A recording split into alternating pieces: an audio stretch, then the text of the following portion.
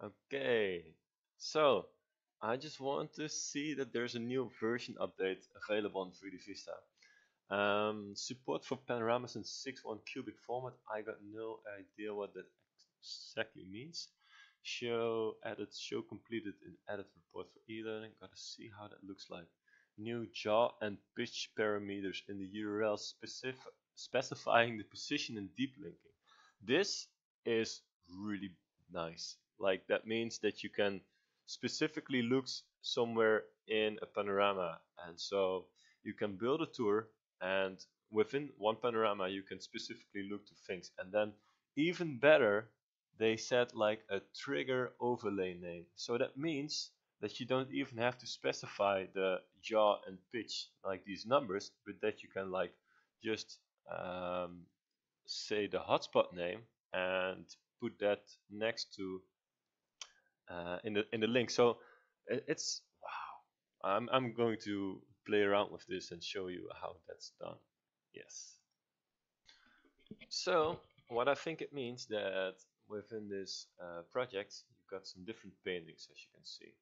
So let's create like a simple hotspot for this painting.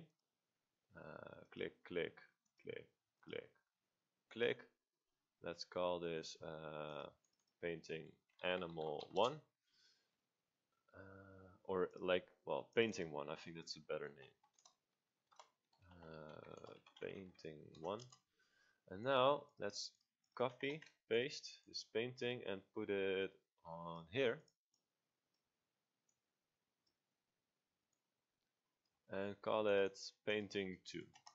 Let's say visible and rollover, so that's not constantly visible when you look at it. And same with this one.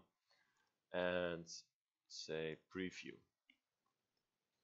Okay, so I've looked up for the link that you have to use.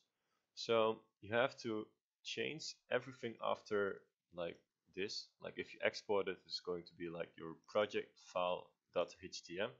Then you add like a question mark. And I'm not sure if you have to add everything. So we're going to play around with that right now. So as you can see, media name is panel 1 because when you go here, it's panel 1 that you're going to go to. When I'm going to say panel 2, this is what's happening. You're going to panel 2. When I change it back to panel 1, you're back here. And as you can see, it's already looking at painting 2 because I've put focus overlay name is painting 2. When I'm going to change this back to painting 1, boom, it's there. And I can put it back here. So this is really nice. Well, let's see if we can change media name is panel 1 and just remove it. Yes, we can. Let's see if we can remove this trigger overlay, because I don't need to trigger anything, I just want to focus.